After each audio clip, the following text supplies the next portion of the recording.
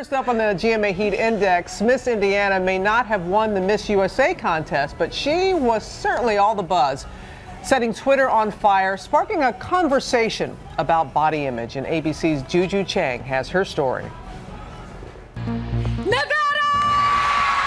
Miss Nevada may have won the crown at the Miss USA pageant on Sunday, but it was Miss Indiana, Michaela Deal, who stole the show. Rather, her curvy figure stole the show. There she is, the buxom brunette, confidently strutting her stuff in stilettos and a tiny bikini, all while wearing a great big smile. The internet responding with a flood of flattery. Since Sunday, there have been 10,000 tweets. One person tweeting, "Finally, a contestant that's not a bag of bones." And another writing, "Dear Miss Indiana, thank you for looking like an average woman." Were you surprised at all by the Twitter reaction that you got? I was blown away. Never in my right mind would I imagine that this would blow up to what it is. But just how normal is the beauty queen's body? While she may not be supermodel skinny, she is certainly thin.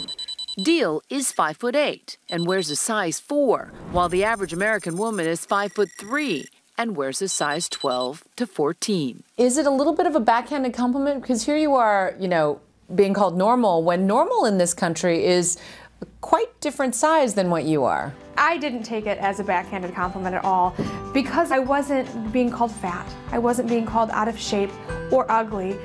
I think in this regards, normal is a good thing.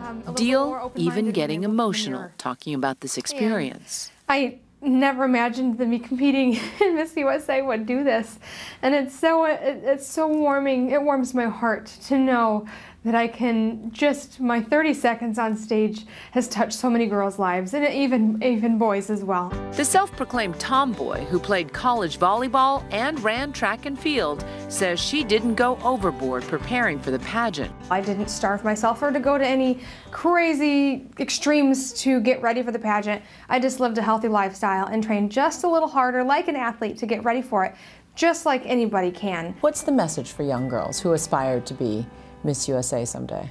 You can't worry about the girl standing next to you because you'll never be that girl. Your body is a gift and you have to love it and have that confidence because that's the only thing you can do.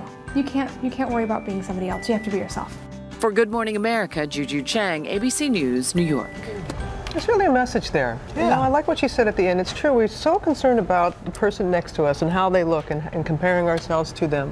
But to see that real emotion and to know that she knows that she made a difference for those 30 seconds that she was there on the stage, whatever that is. Wow. And we played it a lot more than 30 seconds since, so it's Yes. going out and Good out for and her. out. Thank you.